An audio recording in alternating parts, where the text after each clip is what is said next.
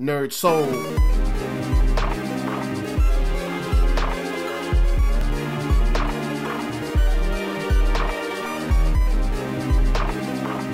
Late Ill Kid at OneYoungsta holding it down, bringing that StreetGeek and NERDSoul. What is up, my people? Today we're going to pick up some of them drop jewels that's going on during the week that we didn't get to pick up on Talk Shop, thumbnails, or even on screen. And this week we got three pretty cool things that a couple of folks told me to pick up on, and let's just go on and get this started. First up, we've got, that's right, Bright. A brand new film written by Max Landis, directed by David Ayer. You got your boy Will Smith. How can you lose, right? Well, that's exactly what Netflix was thinking. And it's exactly what I'm thinking, because this trailer does a perfect job of what a teaser trailer is supposed to do.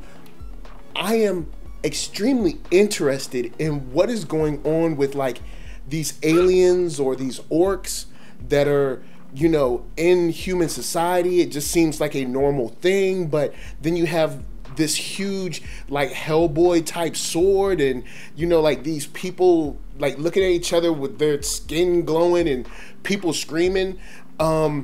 It's giving you just enough to say, hey, this is a whole world full of lore, full of like infighting, full of its own historical differences between, I'm pretty sure, these different species that they're about to introduce us to in a very big, in a very extremely dope way. And I'm gonna be honest, I am very hyped over it. It's only about 30 seconds, but it's enough for me to say, you know what? I'm on board. And I'm pretty sure that anyone else that has a Netflix account, or if you're using one of your friends or maybe your brothers, you're going to be down to check this joint out too. Joel Edgerton is supposed to be in that joint. I think he's an orc, so you probably won't be able to see his face, but it's supposed to be him and Will Smith, I guess, navigating through this crazy future world that, you know, is just going on with this interspecies, you know, relations with just a beat cop that just got to do his thing. So I'm very interested to see where Bright leads Will Smith, especially with that big sword that he's picking up and talking about this ain't gonna be good. It might not be good for you.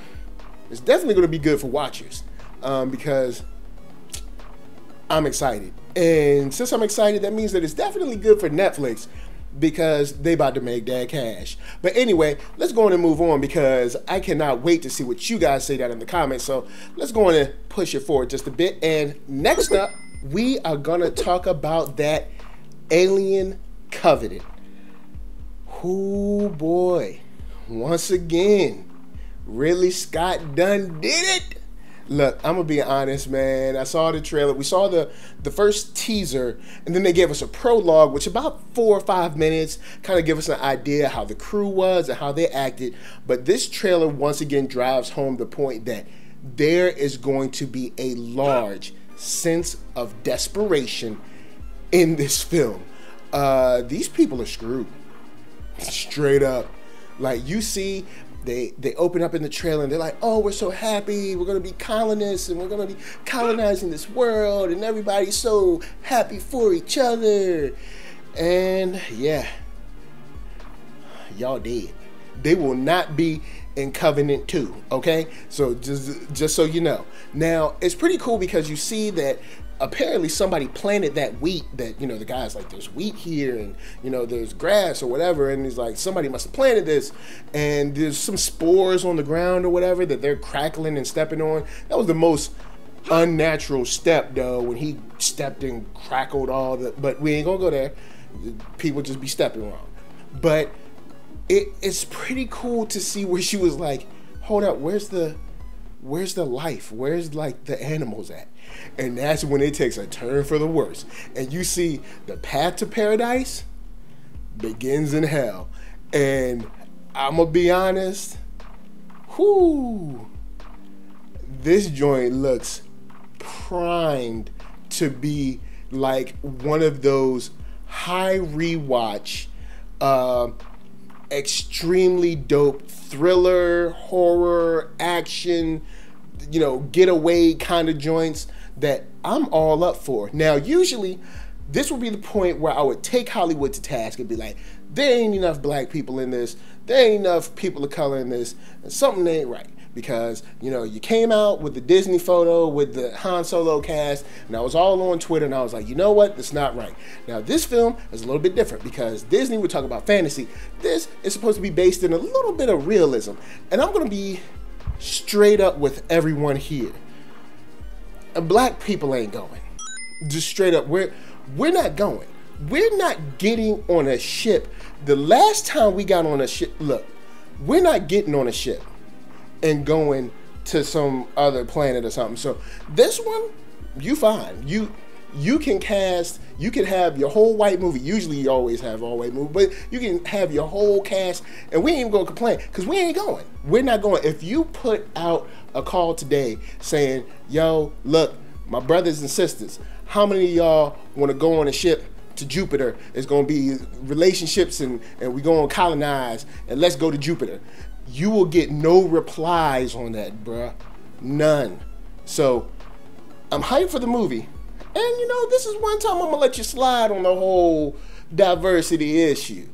Because, really, Scott, we know how you get down. But anyway, next up, and last but not least, is without, you know, any hesitation, without any of the regard to the other trailers that they've put out, because they've already put out like 2 or 3, Guardians of the Galaxy Volume 2 seems to keep hitting us with just tons of amazing colors and imagery, and it's really looking, trailer-wise, it's looking A+.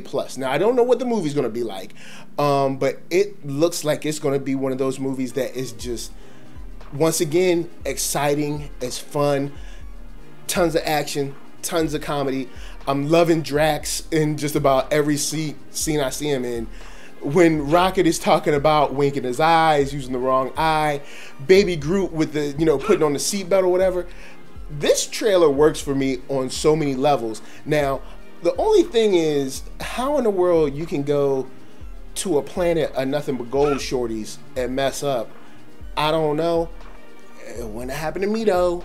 But all I'm saying is, you got Gamora, Nebula, Rocket, Baby Groot, Drax, you got the gold shorties acting all mad, you got this crazy squid thingy, and, you know, just action everywhere, explosions, cool stuff. This thing has everything a popcorn film needs.